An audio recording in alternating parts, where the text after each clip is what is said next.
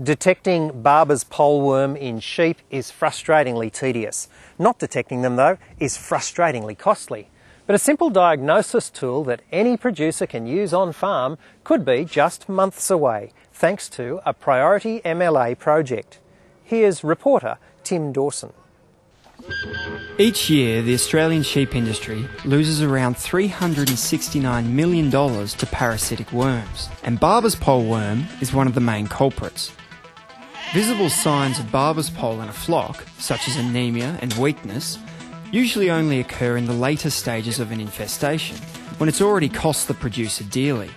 Failure to treat at this advanced stage can be fatal, with stock losses happening within a matter of days. Barber's pole worm's a massive problem because unlike the other common sheep worms, it sucks blood, so you end up with dead sheep.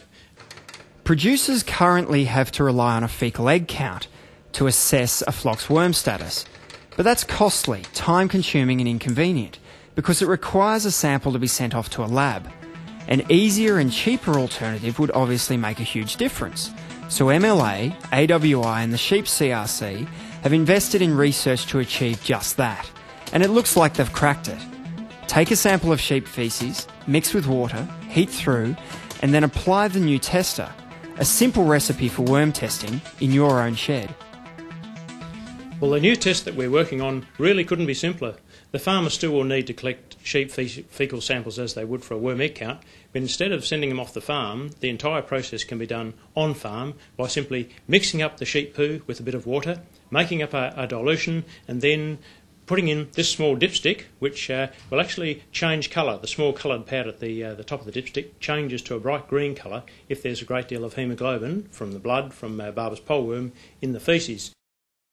Developed from initial research by two CSIRO scientists, Dr. Ian Colditz and Leo Legendre, the dipstick test gives producers the upper hand. The new test would have several major advantages.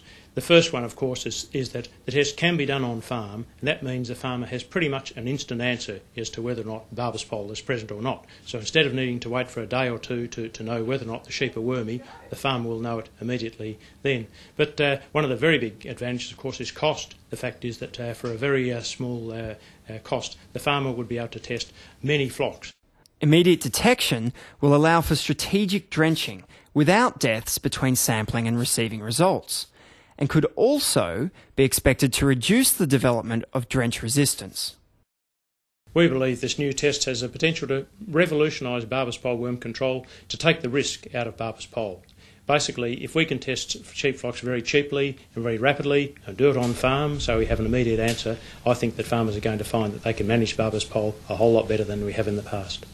The test is already undergoing on-farm trials and could be available as early as next year, a welcome addition to the lamb producer's toolkit.